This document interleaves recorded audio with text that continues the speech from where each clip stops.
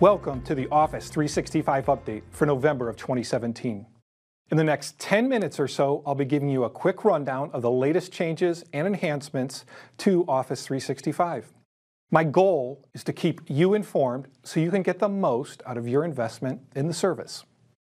In late September, Microsoft welcomed over 25,000 attendees to its annual IT-focused event, Microsoft Ignite, in beautiful Orlando, Florida, which also happens to be the home of Walt Disney World. In his keynote presentation, Microsoft CEO Satya Nadella outlined 3 themes guiding Microsoft's mobile-first, cloud-first vision. First, empowering employees and fostering a new, modern culture of work. Second, modernizing business processes with cloud and artificial intelligence, better known as AI. And 3, advancing the enterprise cloud. Don't worry if you didn't make it to Orlando or spent too much of your time there visiting Mickey Mouse and his friends. 852 of the Ignite sessions were recorded and are now available for viewing, free of charge. Just go to the URL listed on the screen and use the filters on the upper left to pinpoint what interests you. Registration for Ignite 2018 is already open. Maybe I'll run into you in Orlando next September.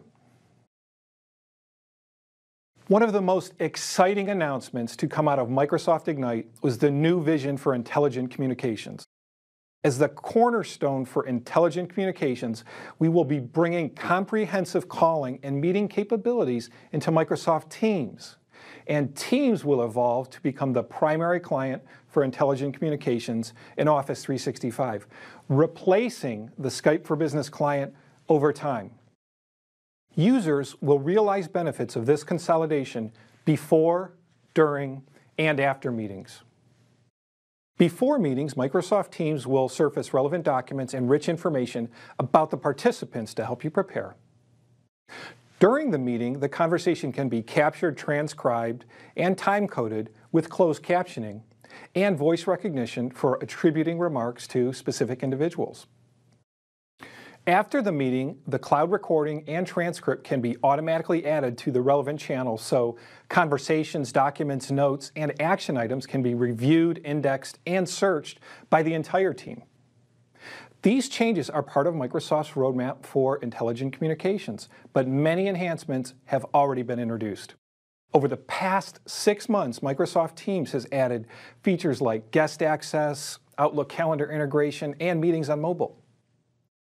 In the coming months, we will be adding calling features in Teams, including inbound and outbound calls to PSTN telephone numbers, hold, call transfer, and voicemail. We are also introducing new enhancements to meetings in Microsoft Teams, including audio conferencing, available in preview today, enabling participants to join a meeting by dialing a telephone number, and interoperability between Microsoft Teams and Skype for Business, including universal presence and messaging, and calling interoperability. Today, in the modern workplace, the web is often an integral part of business workflow.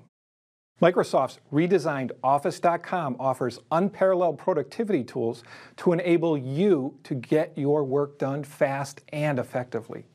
Once signed in, apps are front and center in the streamlined workspace. To view all the apps in your Office 365 organization subscription, simply click the Explore link, which takes you to a new gallery, which includes detailed descriptions of the apps, along with links to learn more. The Recent Documents section displays all online documents across storage locations, relieving you of the burden of remembering which SharePoint site or OneDrive folder you saved the document in. This section now includes an activity column so you can quickly see which of your shared documents have been edited and by whom. The Places section shows recently used OneDrive folders and SharePoint sites that you've been to frequently or are currently following. My colleague, Katie Kivett, posted a great walkthrough of the new Office.com. You can access Katie's video in the September 22nd Office blog post.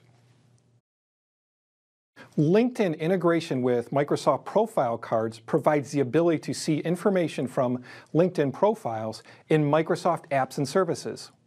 This new experience, rolling out to first release customers in Outlook Web Access, SharePoint, and OneDrive for Business, enhances the way you collaborate and build relationships. It provides insights about the people you're working with inside and outside your organization right from within Office 365.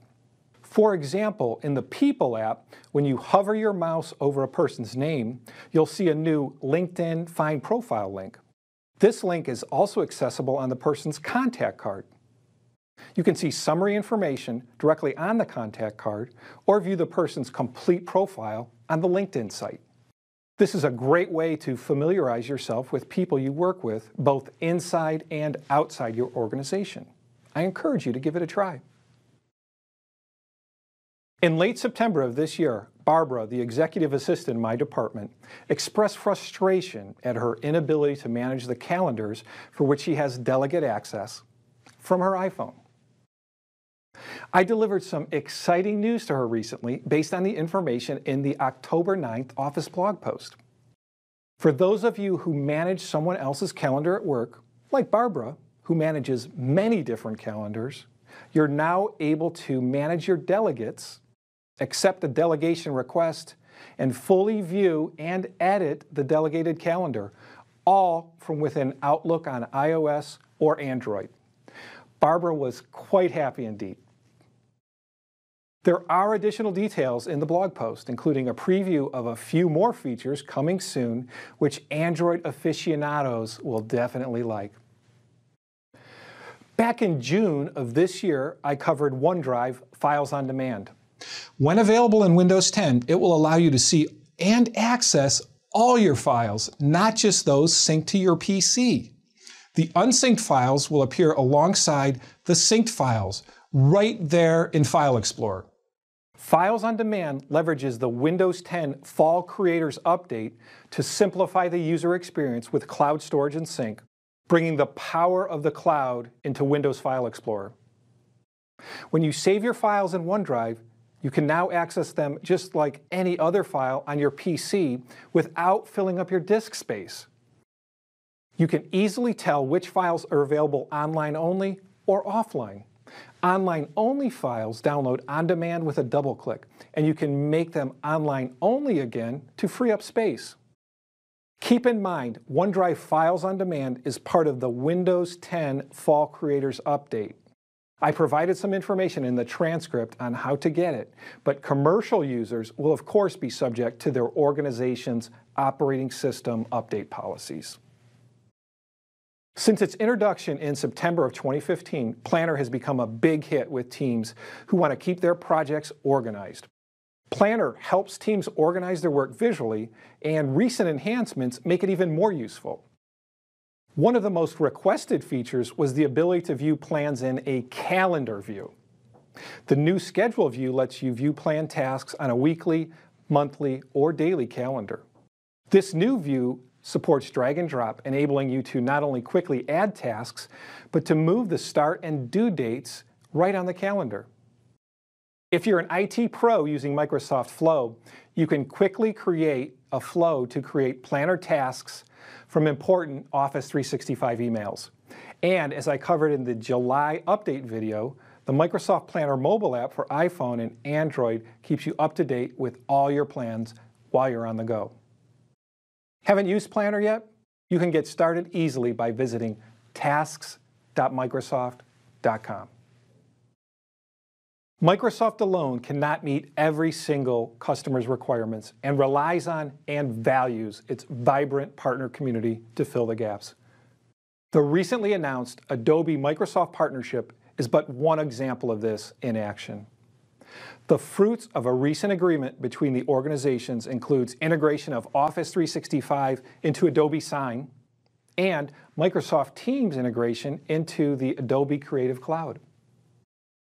We don't have time for all the details, but you can find a link to more information in the transcript. Before signing off, just a quick reminder that in addition to YouTube, we're also available on many popular podcasting apps, including iTunes, Pocket Cast, Dogcatcher, and BeyondPod.